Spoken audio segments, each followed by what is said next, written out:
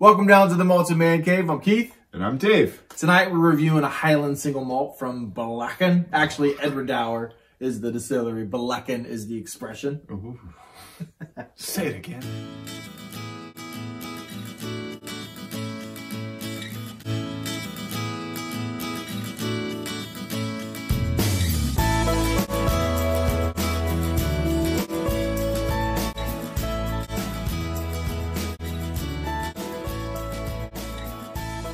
All right, so we're back, and we got to get the elephant out of the room. Sad face. My bracket is busted. My Buckeyes have let us down. It's that bad. You want to know who my original Final Four pick was? Buckeye. Well, he's one of them. Ohio State, Illinois, Michigan, pure Ohio, and then I think pure Big Ten. No, Kansas was my other one. I don't know. I thought Gonzaga. I didn't think Gonzaga was for real. I didn't think that Baylor was for real. I didn't watch enough basketball this year to even have a clue. Yeah. But we'll get to that a little later. That'll be our question tonight. Who we think is going to win now that our brackets have been busted. But tonight we're going to be reviewing a special that I got from the Whiskey World. A little bit smaller bottle than usual. A UK special. For the UK market from Signatory Vintage Scotch Whiskey Company in Pitlochry. Ballechin 10, straight from the cask, Oloroso sherry cask matured. So it's peated and it's sherry. Although you've been liking some sherry. I have. There's been a few sherry expressions of the Glendronach we did that you really liked. So this one, like I said, 10 years in Oloroso sherry casks, distilled on the 12th of August 2009 and was bottled on February 18th, 2020. Cask number 183, outturn, total of 979 bottles, natural color, cask strength, and not chill filtered. Check. Comes in at 60.3% ABV, and as I said, it's distilled in Scotland by Edward Dower Distillery in Pitlochry. Anything else I want to say about this? One of the better 12-year-old whiskeys that I've ever had was a Ballechin 12 Burgundy that was graciously gifted to me from George and Amy Kaplan. Good friends and Patreons of the channel. Obviously, they've been overly generous to us over the years. Some would say 2. Yeah, good people. So, thank you. I think was that the first Ballechin? I think I'd had a Ballechin before, but I think that Ballechin was the first bottle that I had owned for myself, was that Ballechin 12 Burgundy. So we shall see. I saw this and I was like, man, if that straight from the cask is anything even close to like that 12 Burgundy, it's going to be worth the purchase. So without further ado, let's get into the whiskey. Talk dirty. Oh, man. So how's life been, man? We've been few and far between. Yeah. Between visits. To our channel subscribers, life's just been busy. I mean, we still like the channel, we still like whiskey, but we've been drinking just without you. We just, we're going to do it as we have time and as we have the passion to do it. No pressure. There might be times we crank out one a week, and sometimes we only do one or two a month. The spirit for it has really gone downhill since my written attacks on my beverage of choice on a desert island. I told you when you said, I was like, Some disagreed with a warm Coors on a summer eve on a stranded inlet. Shake that hot beer up. All right, so Dave has not had this. I didn't. Can't do that. I've had this obviously, but I didn't get notes for it, so we're just going straight off the cuff. Yeah. What do you get on the schnoz? Okay. So I see that sherry. But man, that is strange. It's a different. So I'm getting some leather notes, some of the sherry notes, the dark fruits, some raisins. Really, I was going to say like chili flakes, like spicy. Like some bitter prunes. Yeah, there is, seriously. Like there's deep, sticky prunes. Yeah, something. I like prunes though. You don't like a little bit of grit. I do like. No, you told me before. I like plums. I like plums. I prefer them in their. I prefer them in their moisture form. Prunes are so sticky moist. I love me some prunes. Put some more in it, sir. Please. Put some more juice in, please. Some delicious bonfire peat. Yeah. Saltiness. Little tad bit of chocolate. Dark chocolate with like spicy chili flakes. Reminds me of like a, kind of like a little bit of beef jerky. Yes, there is a very meaty slash savory. Just the savory, peppery. Beef jerky for sure. Yeah, yeah. I don't think have we ever said beef jerky? I think we've said like umami. We've said meat, but never beef jerky yeah, before. Yeah. Dude, and that is that is a connoisseur's note, sir. I commend you. I commend you. Daddy? Good sir. Who's down there? I think I told Lindsay you were coming over. She's like, who are you talking to? Who's that man you let in? Okay. So, a little floral.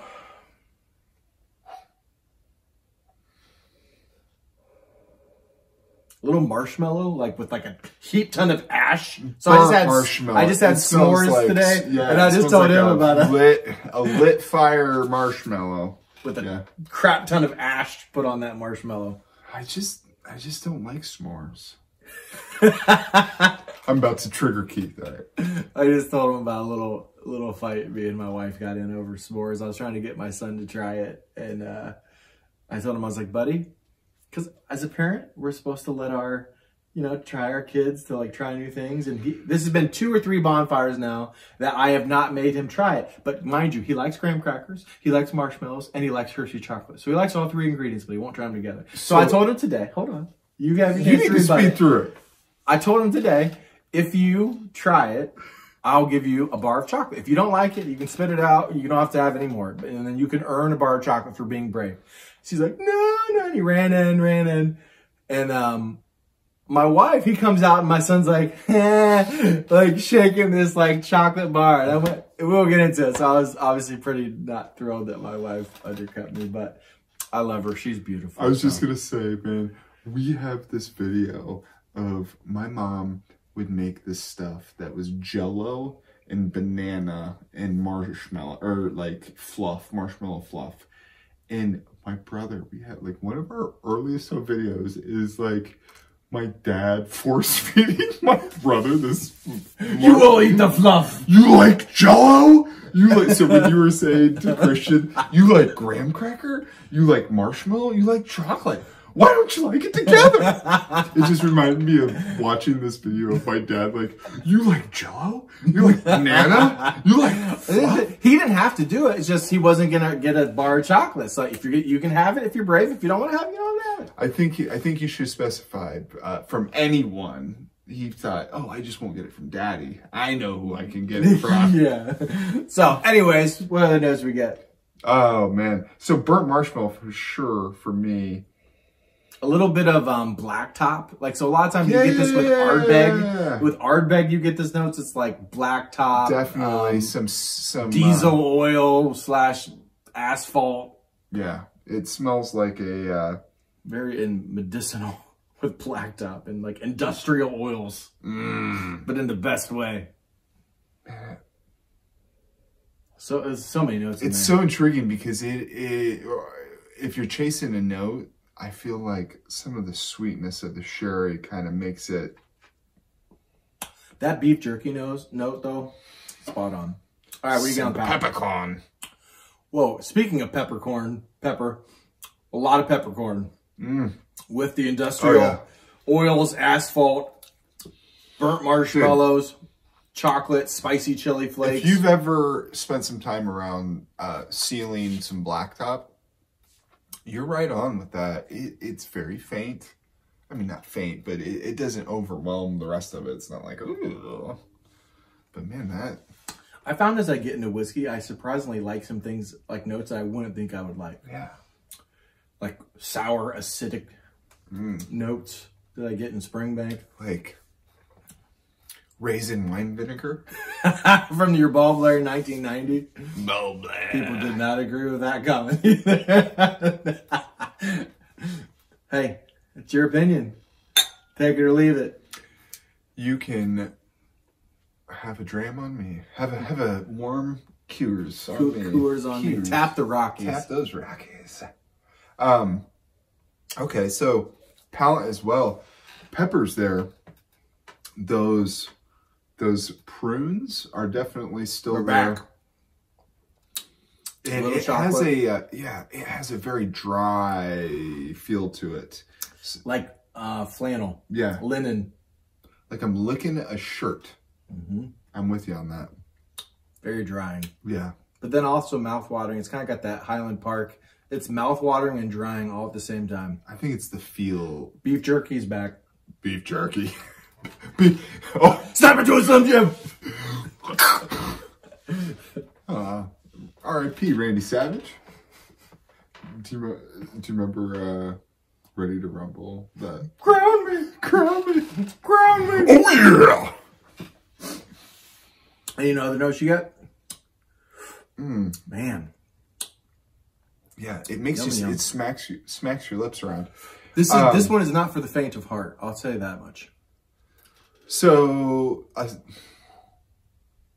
little bit, that chocolate note is there for me. It is definitely like a dark chocolate. It is not a milk. And there's a certain candy, and it's like it's got dark chocolate, and it's also infused with like red hot like spicy chili flakes. And this is like totally it. A lot of like there's some whiskey guys that really like peated whiskey, and they often have these chocolates with it. I think George even maybe gave me some at one point. This does remind me of just red pepper flakes, but it's got that salt, that saltiness to it, but it almost has a, dude, this is so weird. So the peppercorns, the red pepper flakes got me thinking of Parmesan. Has this like bit of this cheesiness. I don't know, like a dry cheesiness. I know exactly what you're talking about, and I agree. I don't know. I just had leftover from Olive Garden. I put like the homemade Parmesan cheese. Yeah. And it's in there. Yeah. Totally. Yeah. I know what you're talking. It's almost like a texture almost smell. Yeah. And also too, I'm sure there's some smokiness to. Is there some smokiness to a Parmesan cheese? I don't think so. I don't think they smoke it. Anyways. Hey, there's one. Man, the fantastic. last thing that reminds me of, weathered line. For you non-sailors, line is rope in the naval terms. Reminds me of my Coast Guard days. In the boats. In the boat houses with the tying them knots. weathered lines. Tying them knots. Learning them knots. I totally forget. I'm sure I could do a couple. I forget most of them. I was just talking to Ben about it because he was asking me like to make a slip knot for him, and I was like, slip knot. No, not Slipknot, the band. Like a Slipknot. A Slipknot. I hope he wasn't gonna go after the cat. Dude, we got a cat in our front yard. He's got some hanging to do. Dude, 7:30 every night. It goes past our front, just goes right past on our front lawn, and it makes our dog go crazy. And our youngest child goes to sleep at 7. So at 7:30, Nellie's like, last story, I swear, and we'll get to a score. I have to not say, that I'm gonna hang the cat. Talking about like hanging a cat or whatever. So when I throw it in a river. Remember when I was a manager at a mental health facility? Oh yeah. All right. So one of my workers. Aww. Okay. Some of the like direct care workers, you kind of get what you pay for. They're not getting paid a whole lot. So it's kind of like, he was my favorite worker there. I want to preface this. Like, I loved him. He was so hardworking, but he was like a felon, and he had a rough past. He grew up. And one time he was telling me and my assistant manager the story. It's like, yeah, when I was a kid, like, I remember I put this rope around this cat, and I was just like, dragged him through this lake, and I was like, get over here. And I grabbed him through it. And we were just looking there in horror, what? You murdered this cat and dragged him with a rope through the lake? Where is this kid now? Where is he? The sad thing, we need to figure out if he's close by. He was the hardest working, nicest guy. You know what? But he clearly grew up in a very rough, antisocial. Let's be honest. If you grow up in a family where they don't love you and they beat you, unfortunately, you're gonna grow up to like have a lot of hate. I feel like you're missing those bridges, that connect you to humanity. Yeah. I think he has it now in his old age, but there was still a little bit because he like didn't have any remorse. We were just like, and after he walked out of the room after telling the story, and we just like looked at each other like, did he just? He's like strangling this cat and dragging him through like this pond. So like, I wonder what a kid would do with an animal if you never taught them how to treat like an animal, or if like, you know how like from an early age, whatever your belief system is. Keith and I, growing up in a Christian household, be good stewards of your. That's why Keith and I are both on board with, hey. If solar power, you look at the kid, but like we'll do whatever it takes to like if climate change is going to ruin the world, be good stewards. Be good stewards of the world. Absolutely, yep, I totally agree with it. So Dan Crenshaw, a guy who I like, representative, he said, "I am a rational environmentalist." There you go. Not a radical environmentalist. Right, I'm rational. Am I willing to completely throw our entire economy and make people go without power and like starve? No. But if we can do certain things. Here we are. We haven't even gotten to the... Hey, we don't care. We're getting real controversial now. Anyways. What do you got on that finish there, fella? I said I'm a rational environmentalist. No. I'm goofing around. YouTube, don't shut us down. If we get shut down because I said I'm a rational environmentalist. Alert, Dan Crenshaw, alert! Old like pirate eye. Somewhere there's just like a symbol blinking. Have you seen the SNL skit? Yes. It was funny. Yeah. Anyways, so let's just skip the finish. We'll do the finish. Yeah, For me, it's a very long finish, actually. For a 10-year-old. Me too. All that beef jerky, the spicy red hot chili flakes with dark chocolate, linen, asphalt, diesel, bonfire, like marshmallows with ash on it. This is one of the more steadier drams as far as nose, palate, finish. It has a very good carry through on all of the notes, I would say. Floral kind of fades away because I just think it's overpowered with the ABV and the and the peppercorns. Lots of peppercorn. Yeah, the pepper's dancing on my tongue now. So what are you going to give this out of 100? So probably because I haven't seen Keith in a couple weeks, and this is a good dram. But, man, I did enjoy this, and I have liked the past couple sherries and past couple peated. So, sherry and peated together, I'm going to give this a very high 86.5.